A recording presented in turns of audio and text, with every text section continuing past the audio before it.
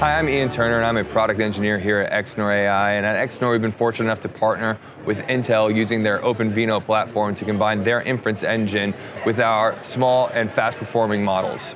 And what I have here to show you today is 9 separate person detector applications running on the Intel IEI Tank, which is a single CPU with 4 cores, no added GPU or acceleration necessary. And with that hardware alone, we are able to get a collected 1,200 frames per second performing inference on this device.